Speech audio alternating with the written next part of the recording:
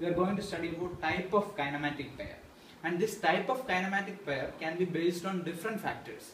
Now, what we are going to discuss is type of kinematic pair based on relative motion. So, first one is sliding pair. Sliding pair means here one link is sliding with respect to another. Consider this is a link and we are having some hole inside it and we are having a shaft.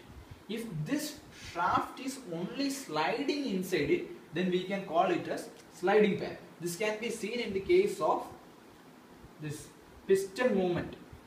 What happens is this piston is sliding with respect to this fixed link. So this is called as sliding pair.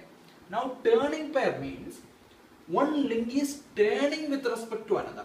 That means we are having a link like this, and suppose we are having some hole and we are having a circular shaft, and this end of this circular shaft are with some protrudings so that it does not allow the sliding. So here the shaft can only rotate with respect to this link. Let this be some fixed link. So with this fixed link, the shaft can only rotate. So it is called as turning pair. Now a rolling pair. A rolling pair means one link is rolling with respect to another.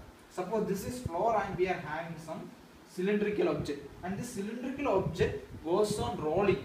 Then we are calling this as a rolling pair. This can be seen inside this ball bearing. In ball bearings, in between two surfaces there will be so many balls.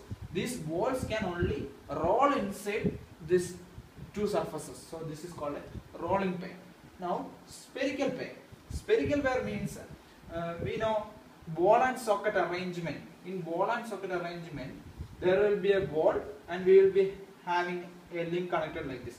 This is a fixed link inside which there is a ball. So this is the socket, this is the ball.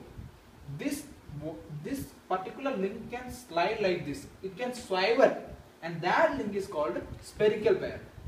We can see this in our hand. Now screw and helical. Screw, we know how screw is. This is some type of thread. Say it is some thread, and now we are having a screw like this. So when we are rotating the thread, there are two type of motion. One, this particular screw will turn. The second type of motion is when these two come in contact with each other, they slides. So two type of motion, one rotation and the second one here sliding. So when these two type of motion come together, they can be called as a screw or helical motion. So that's what about type of kinematic pair based on a relative motion.